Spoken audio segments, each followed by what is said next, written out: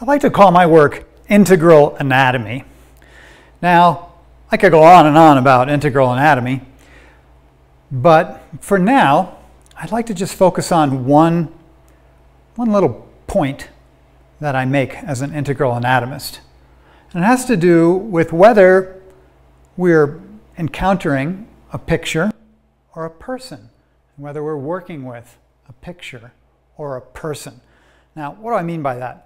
Well, regular anatomy, we learn it in a book, and we study pictures, images that are drawings of the body.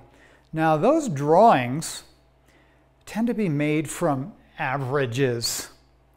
So, the amazing Frank Netter, a famous anatomical illustrator, would look at 1,000 livers before he drew a liver. Now, what liver did he draw? What liver did he draw? He didn't draw any one of those 1,000 livers that he saw.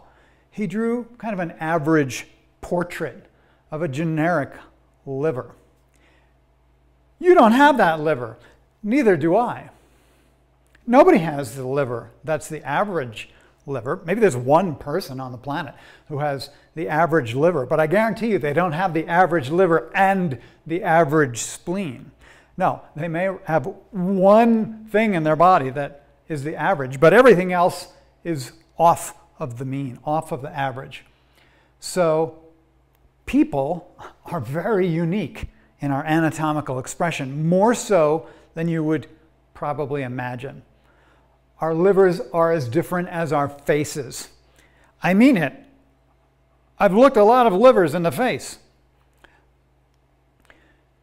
So when we're working with a person, when we're encountering another human being, if we're putting our hands on them to do service as a therapist, when you touch, are you in your head remembering the picture of the anatomy beneath your hands?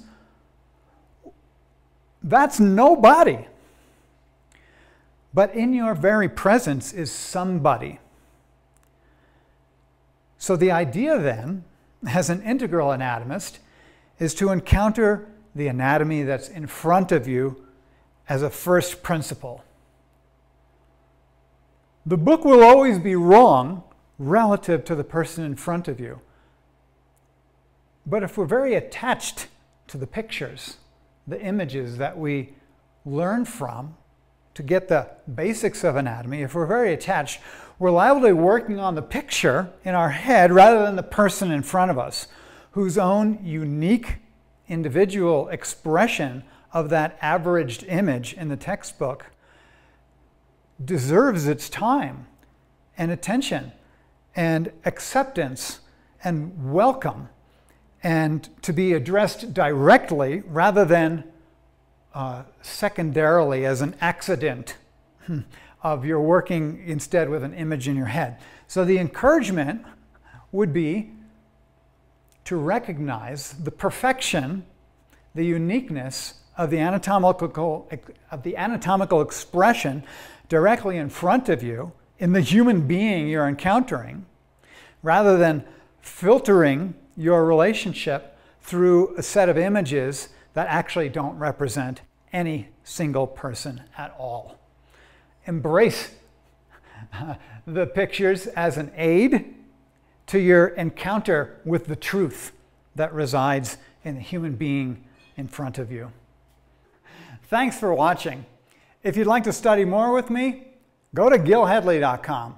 There's a ton of stuff there. Enjoy.